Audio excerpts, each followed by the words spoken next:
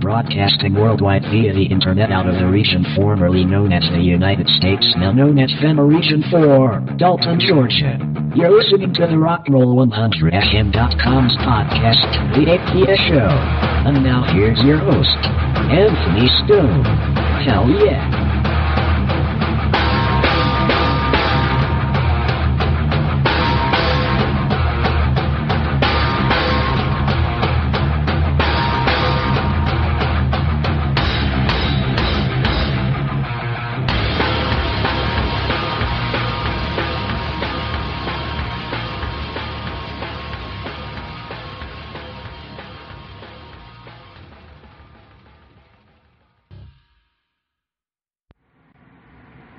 Greetings everyone, and welcome to the latest podcast. I'm going to try to do this one a little more professional. I'm going to try to talk clearly. I'm going to try to discuss some things that are going on, in particularly the past few weeks with the racism and the attack on the Southern statues. Now that attack is moving into Canada, I see as well. This whole movement has been paid for by George Soros. May Jesus Christ himself cut this evil man down. That's my prayer, Jesus. This man is evil. He funded the thing up there in Charlottesville, Virginia. He's destroyed the Ukraine, Libya, several other countries. This man is a nauseous human being. But the purpose of this podcast, and I'm going to make it as a special video for my YouTube channel. I'm thinking I'm putting it on my main one, not the RockNRoll100FMs one. I think I'm going to start using my regular channel again, because I've got more subscribers there. Nobody can find my videos on any new channels because they've made it hard to get out there now. So if you subscribe to my channel and you agree with what I had to say, like my video and share it, because it is very, very important. I have took some history, or clips of history, from a Civil War documentary in the 90s by Ken Burns, and it was on PBS, a public broadcasting station, paid for with tax dollars, or was. They was talking about cutting it. I don't know if they did or not. At least they was going to talk about cutting NPR anyway. But these two clips is from episode number 3. And I decided I was going to discuss this in the podcast, but I got to thinking, I might better put the pieces there, so I have recorded it. And I'm going to do some things to the audio just in case they've got some sensors on it. So it will pass through. But even if they take down my YouTube video, I'll still have my podcast up. I will put it up as a podcast as well. But I have decided to take these clips because one of them is this guy writing Abraham Lincoln, telling him he didn't think he was doing enough for the slavery. And Lincoln's reply was basically, and I don't remember it word for word, so I'm going by memory right here, but I'll have the clip, so it'll be playing in this podcast. Then I'm going to play both of these clips about them turning the Civil War into about slavery because they wanted the moral high ground. Now you know what that means, don't you? That means it was not about slavery. Just like us people have said, this ain't coming from Infowars.com. This isn't coming from some KKK website, and the Infowars and KKK is not the same, by the way. Alex Jones, there's videos out there of Alex Jones bullhorning the idiots in the KKK. Just like he stands up to all forms of tyranny And the KKK is a group that has been meant to destroy this country, to divide and segregate us, just like Black Lives Matter. And I need to repeat that because it didn't come out clear. Black Lives Matter. Just like Larissa. Just like all these anti-human movements. The reason I call them anti-human movements is because they divide people. Yes, you'll hear me complain about Mexicans. A nationality, by the way, not a race. Mexicans taking over my town. And I'm going to get into a little bit of that in this podcast as well, because the main idea of this podcast was to protest what is going to fixing to go on in my own town. They're planning to remove the statue downtown that is a Civil War monument. The NAACP was meeting here into our town, trying to get the officials to take that statue down. And they've been trying to get the statue down for a while. And I have a feeling it'll come down this time. But before you do, just realize I'm asking that everybody that voted for Donald Trump and everybody that's still an American here in Dalton, Georgia, I want you to unelect each and every one of the bums that allows that statue to come down, if it comes down. We need to show them a statement. We will put their asses out. We will put their asses out of office. Boot every one of them if they remove that statue. Because the Civil War had nothing, absolutely nothing to do with slavery. And that's what the purpose of these two clips that I've taken. And the reason I took the clips is because I had to have a feeling when I start exposing that it was in a PBS special from the 90s, I have this feeling that that special will disappear. It'll go down the chute, just like everything does. So that's the reason I'm taking the clips.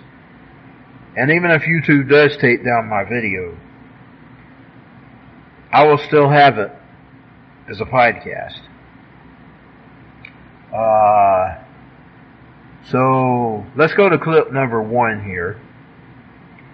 And in the clip number 1, it talks about how they needed the moral high ground to enter or to win the war. They was not winning the war. It was about states' rights. It was about the South to saying hell no to a big brother government. They didn't, and they had the right, the constitutional right to break away. But in that clip about Lincoln, where in the second clip that I'm going to play, he actually said, it's not about freeing any slaves. He can free many slaves. He can free none. But at the end of the day, it's about winning for the Union. So that's what this whole war was about. This whole war was about stopping the South from breaking away from a tyrannical big brother government. And they had every constitutional right to do so. It even tells you in the Constitution, if it gets out of hand like that, do away with it. That's a constitutional right. The South had the right to protest. Now, yes, I'm sure slavery had a little bit to do with some of the reasons why the South might have wanted to go away from the government. I don't know. I hear stories that Southerners didn't even own many black slaves anyway. It's mostly Northerners that own black slaves. But at the end of the day, this war was not about slavery. Yet the race baiters, the George Soros paid Black Lives Matter, and these other people, and there's a good YouTube video out there, by the way, from this black dude who was walking around, streaming himself, talking about the truth about what was going on in Charlottesville. So if you can find it, look for it. I may discuss several other things in this podcast as well. I ran into a documentary today on Netflix, and it's called Unacknowledged, and it's Dr. Stephen Greer, and he's giving out all his info about UFOs and all that. And as you know, I like Coast to Coast AM, and by the way, Coast to Coast is on right now here at 2:48 a.m. I'm not listening to it tonight. I don't listen to it every night. I don't hardly listen to it much anymore at all. I do every once in a while. I still like Coast to Coast. I don't even listen to InfoWars like I used to. I might hear an hour to 2 hours of it, and they got a new show, by the way, in the mornings now by David Knight. It's called Real News or something like that. I believe that's the title of it. Anyways, I'm going to stop this recording here. I'll come back and record some more later. If I don't do it before I go to sleep, I'll do it afterwards. But this is one of two clips starting out with them wanting to get the moral high ground of the Civil War. And this is from PBS's Ken Burns' Civil War. You can look for it, and it's episode number 3. You can watch this for yourself till they take it down. And I have a feeling once I point out that there's a PBS documentary shedding the light of the truth behind the Civil War, I have a feeling it'll disappear down the chute, because we are in 1984. And no, it's not the year 1984, but that's where we're at. We're in the Big Brother, down the chute, get rid of world that was talked about in that book. Maybe even far advanced into that world. But to get back to the Civil War and the Antifas are communist fascist bastards, and they're doing the will just like they did in 1917 in the Bolsheviks in Russia. These things are the same. And that was another thing that gets me back to the communism. I watched Red Dawn again this weekend. I figured out that probably when I hear the muffled out sound on the video on the television, it's probably because of they're calling America a whore and all that, and I have a feeling it might have been censored for that reasons. But anyways, in the television scene where they've got his daddy in the count, the re-education count, that Obama wanted to open up re-education, and he was even going to call it re-education counts. I have a feeling a lot of these taken down statues will be replaced with Obama and Karl Marx and all these other evil entities of communism. But anyways, so let's go to the break, and now we'll hear the 2 clips, and then I will be back to discuss some more stuff. I especially get back to the UFO thing, because last month was an interesting month around here. Above our skies for at least 2 or 3 weeks, we've seen some strange crafts, and this Stephen Greer documentary touches on this stuff. And I'm probably going to make my recording longer here, because I've dwelt off into another subject, an interesting subject, and it probably shouldn't cross with the Civil War thing that's going on, the Civil War removing the statues, but it's still a very interesting subject, because this documentary sheds some light on maybe the things that I've seen.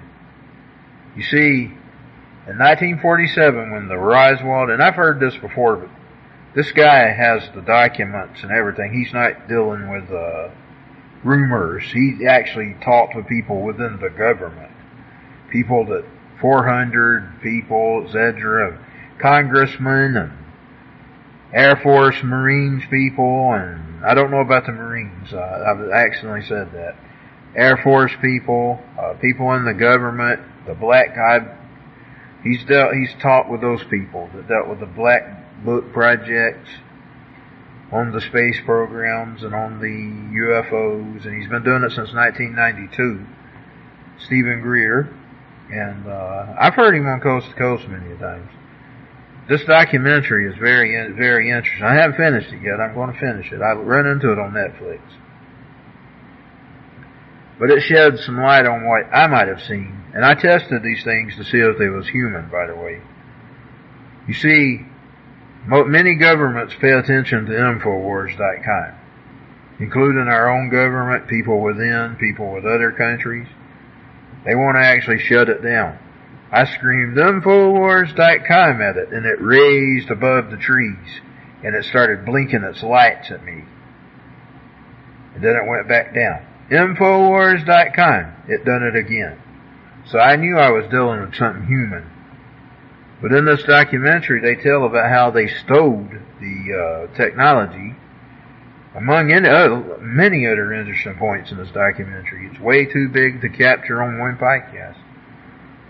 But when the Roswell crash happened, it defined the technology of our world today.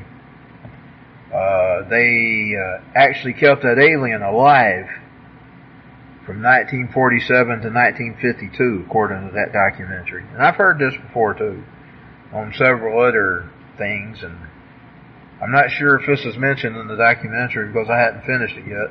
But I even heard that it liked strawberry ice cream. And that show was mostly debunked. It come on in the 1980s that I watched where they talked about the strawberry ice cream. So it may not be truthful. But Stephen Greer's documentary is pretty accurate because he's talked with top level people. He even went over some of the myths that they talked about in the Roswell, but he was telling about the FBI document and everything. But I'm going to tell you how they controlled their craft with the hands and the helmet. But my old smartphone that I used to have before it died on me, the Samsung, and I believe it was S4, you could actually turn on a function on it where you could hover your hands above it and it would move. Now, I couldn't never get it to work accurate, especially with the web browser. So I turned it off. I didn't use it. But that's exactly how their craft would work. They put their hands above the screen and use their helmet to fly it with. They didn't have no switches or like our aircraft does. They done it all with hovering their hands above a screen. And I thought about my smartphone who had that technology on it. So I pretty much believe that probably in what I seen this July was a whole bunch of crafts over there, and there was a bunch of them. We never could count how many of them there was. One day we thought we saw 9 of them. But I tested this one craft, and it raised above the trees a little bit. And I was screaming and shouting at these things because I thought they was police state stuff, you know. Alien didn't really cross my mind. And then it finally did, and I thought, oh Lord, I was screaming at them things. So one of the nights I decided to test it out to see if it was human. I thought, well, if it's an alien, it's not going to know what the hell Alex Jones is, and even if it does know about Alex Jones, it's not going to care. But when I started screaming Infowars.com at this thing, it raised up, and it started blinking its lights, and then it raised back down. And I done it again, and it done the same thing. So I'm taking it that what I seen was human. But they've got this technology, they've had it for 60 plus years. According to the Stephen Greer documentary, and it was called, what was that called? Unacknowledged. You can look for it, and if you find it, watch it. So I'm going to close, and I'll come back to the Civil War, and I'll discuss even more about my town, about what's going on here, and I'm going to get some stuff off my chest that I wanted to discuss about this, because it's a travesty. It's a travesty that we were even flooded by illegal aliens. And I'm going to touch on that too, so I'll be back later. So enjoy the 2 clips, then I'll be back to discuss them. On the morning of July 22nd, 1862, the President called a cabinet meeting. What he said took everyone by surprise. After long thought, he told them, he had decided to emancipate the slaves. It was a stunning moment. It was against everything Lincoln had promised all the Republicans and indeed the country. He would not become an abolitionist. He would not strike at slavery where it existed. And here, suddenly, he was changing the character of war. But Secretary of State Seward worried that until the Army had won a real victory, emancipation would seem like the last shriek on the retreat. August 20th, 1862. An open letter to the President.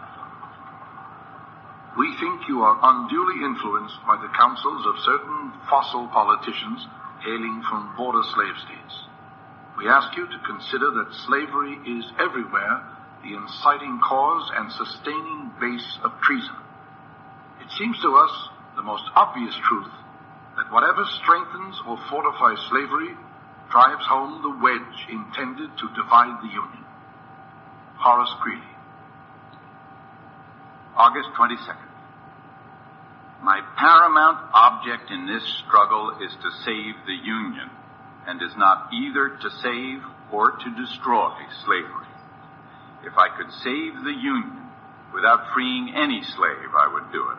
If I could save it by freeing all the slaves, I would do it.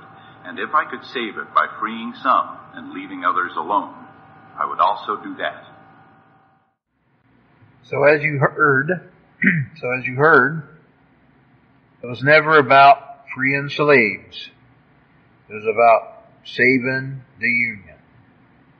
And what did they want to save the Union for? Because the South decided that they wanted to break away from the big brother government that had became the Union. And I know people will argue, and they'll say those clips don't really substantiate any of that, because it's not even talking about the South, and it's not even talking about any of that, or what they was trying to get away from. It just says that he basically didn't, his thing wasn't to free the slaves, it was to win for the Union. But what do you think the whole battle was about anyway? It was about states' rights. It had nothing to do with the slavery or owning of slaves. So I'm going to move away from this subject and go back to the same subject about the NAACP here in Dalton, Georgia, trying to remove the Southern statue downtown. The general. He's been standing there for years. He's been there my whole life in town. I think they may have changed his location once or twice. I don't remember. He may have been in the exact spot where he's at. I don't know. I think they may have moved him or something once. Anyways, they're wanting to completely do away with it. And they've been trying for years. This statue's been attacked before. And I'm sure it's going to be attacked till it's actually taken down. But when it is actually taken down, just like I said in my first part of the podcast, I hope each and every one of these idiots that are in charge right now, if they take it down, they're idiots. They need to be booted out. They need to be voted out of office. So now I'm going to move on to even a more interesting little tidbit about my town. In the late 80s and the early 90s, they started flooding us, just influx of illegal aliens. And according to my daddy, it started even long before then, but they really started taking root in 1988. That's when I noticed them a whole bunch been at school. That's when my classroom even got one in it. Of Mexicans. And like I said, Mexicans is a nationality from the country of Mexico. It has nothing to do with race, but yet you're always called a racist for opposing them. And I couldn't be a racist if I wanted to be, because I've got American Indian in my bloodline. As you notice, I said American Indian. I didn't say Native American. I said American Indian. I like that better. I don't like all these politically correct terms like African American and Native American and all that. Indians from the Americas, not the Indians of the Indian world, but I've got Indian blood in me, and not sure which tribe, because my mother's people come from Mississippi. So not really sure where our heritage, which tribe our heritage come from, and where they might have even moved from before they got to Mississippi. We don't know, because my mother never asked. Now everybody's gone that would have knew. But anyways, back to my point. Mexicans taking over this town. And if you know the story about the Trail of Tears, and you know the story about how they moved them from here to Oklahoma, and all them places out there on the plains, the story goes that in Dalton, Georgia, they went down to Atlanta. I'm sure they went to Washington too, because people did that too, by the way. But from the part of the history I read, they went down to Atlanta and had the governor at the time pass laws saying that the Indians could not own their carpet mills or their property here in Dalton, Georgia. So these blood-owned carpet mills, in my opinion, this is just my opinion, felt guilty because they had racist blood on their hands. They wanted to make up for their woes that they did to the Indians by sending them on the Trail of Tears. The Cherokees, which owned this area. So they wanted to make up for the blood on their hands. So they started giving this area to the Mexicans, another form of Indian that's from down in Mexico, usually off the whatever they were called. I've done forgot what them tribes was called, but they had that big pyramid down there, and they cut off the heads and rode them down the thing. They gave our area to them because they had blood on their hands, because they were racist bastards. And now they want to pin the rest of us for opposing our town being changed, our landscape being changed by these Mexicans, many of them illegal aliens. It would be one thing if they were legal Mexicans coming here to live in Dalton and become Americans, but that wasn't what they did.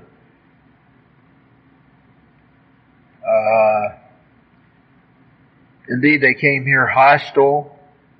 They came here running over the citizens that were already here. I was one of them that they tried to spit on and run over and everything else. So I got mad and decided to start combating illegal immigration because of it.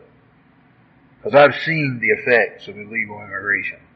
It's destroyed this town. It changed the way this town is. And we're talking about removing a statue of a war that happened 150 plus years ago.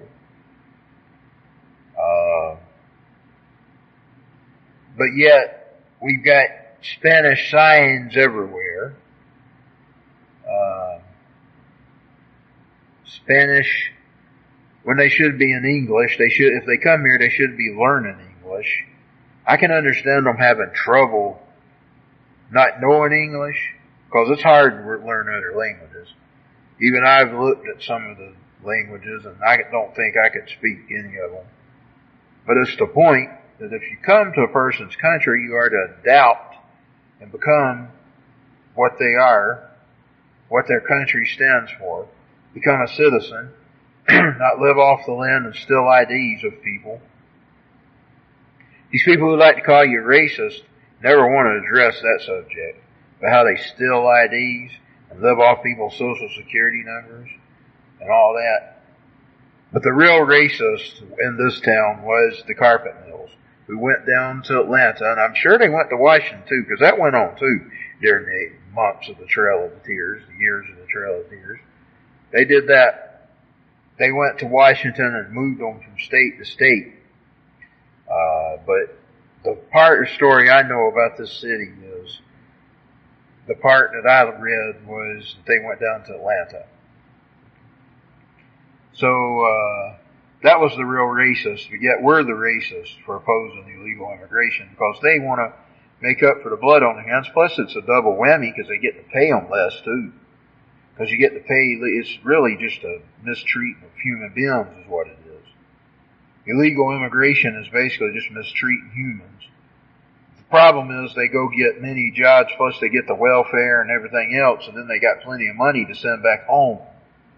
And it never helps our economy. That's the problem. That's the problem they never want to discuss. That's another problem they don't want to discuss. Besides the not wanting to discuss the fact that they're still in identities. So if they remove that statue, vote them out of office. And 70% of the people voted for Donald Trump. And you know what Donald Trump stood for? He stood for building the wall, defeating ISIS, stopping Obamacare. One of the things he's been accomplishing is ISIS. I read the other day, and this is from the MSN app, the Microsoft Network app, on my Microsoft smartphone. ISIS is about decimated. They're down to 2,000. Isn't that great? ISIS is about defeated. Now the only thing is, I also read today that Al-Qaeda is now taking up their bad habits. So maybe Donald Trump can defeat Al-Qaeda as well, since he got rid of ISIS. He's doing away with ISIS. Now the problem is they've inspired all these little nuts, and they're probably all over the United States as well. Plus, Antifa and the Democrats, they've aligned themselves with Islam too. So just because you defeat ISIS, Islam lives on. Radical Islam lives on. But at least ISIS won't be anymore. I'm tired of hearing that name. I want to see them decimated. Unfortunately, we'll hear about some other down-low Islamic group. George Soros is funding it all, of course. I hope God deals with him soon. He's an old man, and I pray for God to deal with this piece of trash, this filth on this planet. This filth that needs to just bust hell wide open. That's my prayer, Jesus. I want you to deal with him yourself. And I know Pastor Peacock goes on about praying against your enemies. But George Soros is a monster. And it's time he stopped. I wish they'd throw his ass in prison. But that probably won't never happen. That's what I would like to see. So, I think I'm going to close this podcast. I discussed some very interesting stuff today, and particularly that about the UFOs. If you can find that documentary, watch it. It's good. I'm not going to tell you where you can find it, but you can look for it, and you can try to find it. It's on Netflix. It's called Unacknowledged. It's by Dr. Stephen Greer. Somebody else directed it. That's whose info it's about. And getting back onto that subject, well, I'm going to close here because this has been a pretty good big podcast. It's been mostly about the Civil War, but it's about the UFOs too. That's a good documentary. So I'm going to close. My handles are APS Our Music on Instagram, APFNS on Twitter. Thank you for listening, and goodbye for this podcast. He'd say you've got to stand for something, or you'll fall for anything. You've got to be your own man, not a puppet on a string. Never compromise. Thank you for listening to the APS show on RockNRoll100FM.com. The Duck. Quack. 2017 All Rights Reserved.